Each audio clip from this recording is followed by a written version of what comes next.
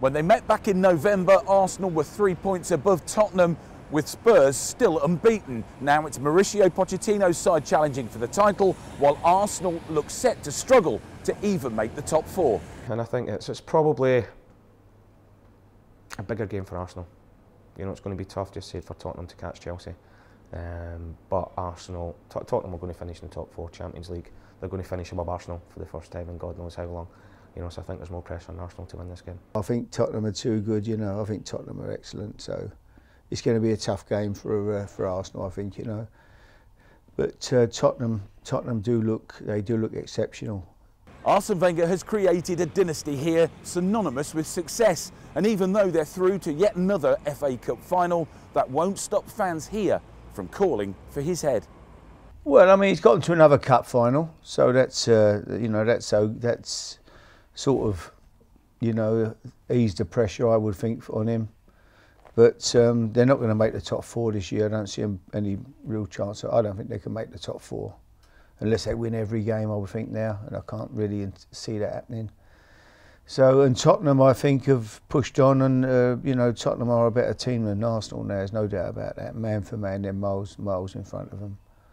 So it's going to be a tough game for Arsenal. But no, it's difficult. You know, you'd hate to see him get chased out of there, really. I mean, he's been a top manager for Arsenal, you know. You know, it seems to me it's only his decision as to whether he goes at the end of the season or stays. It doesn't seem like there's any pressure on from anybody else. It's going to be Arsenal's decision. If he decides to stay, then he will. You just want people to get treated with a little bit of respect, you know, after what he's done.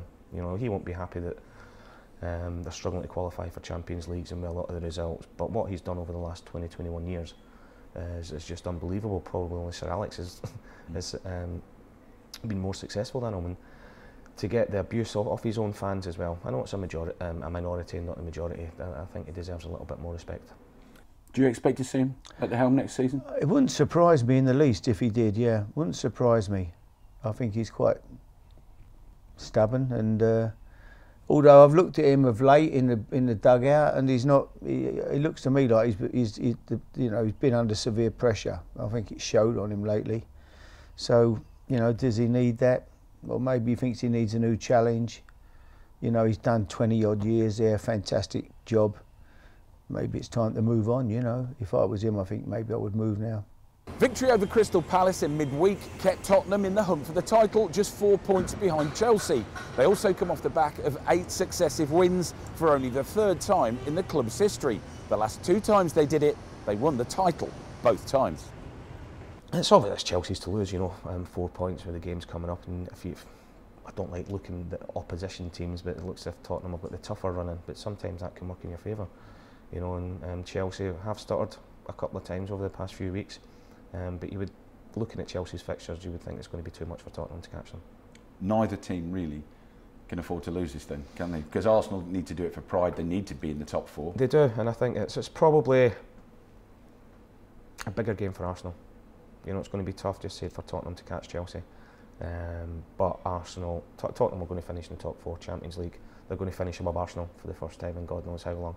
You know, so I think there's more pressure on Arsenal to win this game. Well, it's going to be difficult. I think Chelsea are the team. You know, Chelsea are, over the year, they've been there all year. I think it's going to be difficult. But you know, I think Tottenham, as I say, I think it's a squad that, a team that we've, you know, a couple of additions to the squad.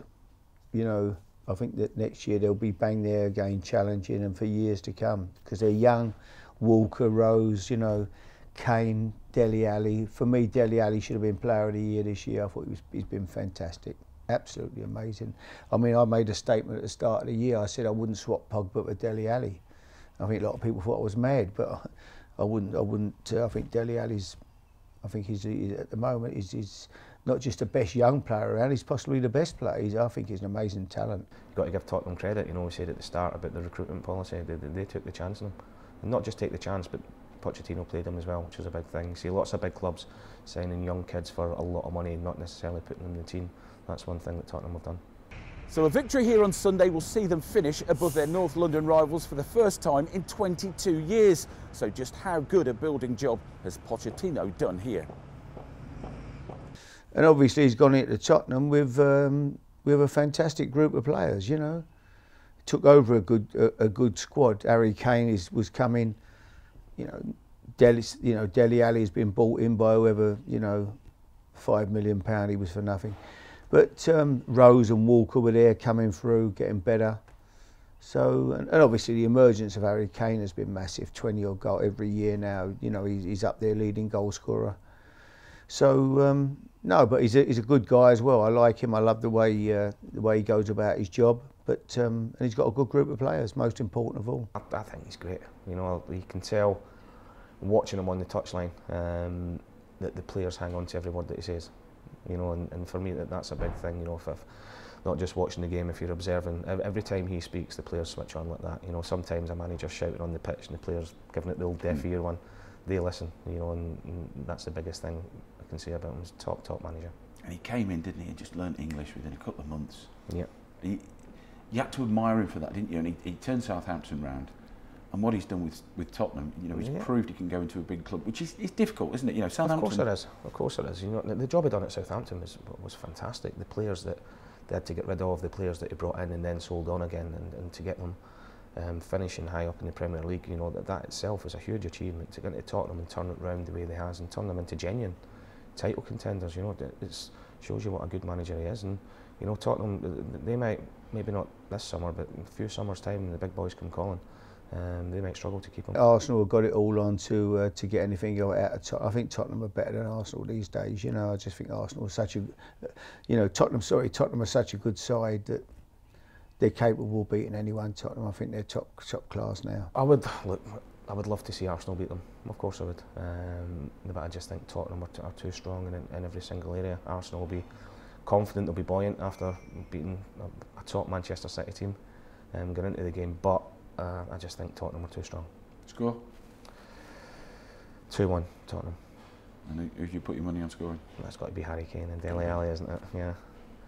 So it's second versus sixth in the Premier League. It's the North London derby. And worth remembering that 4 out of the last 5 have ended in a draw. But check out all the latest odds on betsafe.com. And remember, you've got to be in it to win it.